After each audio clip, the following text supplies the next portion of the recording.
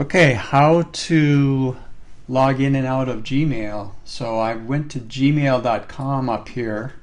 I'm using Internet Explorer here, so gmail.com just brings you to this screen. Then you click sign in right here.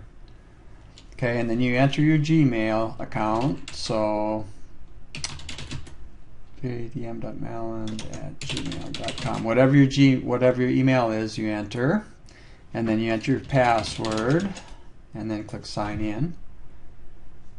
Okay, and then once you are in, you can read your emails and stuff, of course. But notice up here we have this little circle here, and sometimes if you don't, if there's not a picture of yourself available in your profile, this would be just, the circle would just be like the letter of your first name, like so I might see a J there since my name's Jeff. So, but if you click on that circle, you can sign out, and then you're back at the login screen.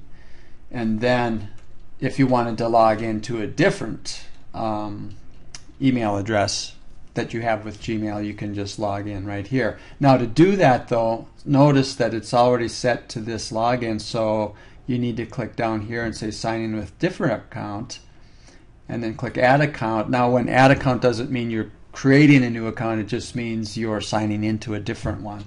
So I know I've got Gmail. This is another one I have with Gmail. Okay, then I just log into there. So now I'm in a different Gmail account, and then here it's this thing again. I can go here and sign out. Now this other thing here, this grid, is for other things, like if you want to go to Google Docs or a lot of different things, photos, calendar, all kinds of things. But if you just want to log out again, you click that and sign out, and then you're done. Okay, hope that helps.